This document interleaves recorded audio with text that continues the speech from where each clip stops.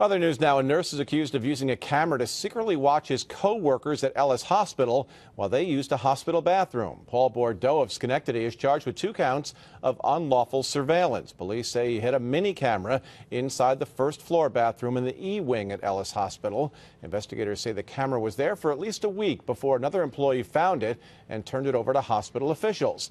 Bordeau is out on bail and is expected back in court next week. Ellis says it is cooperating with the police investigation.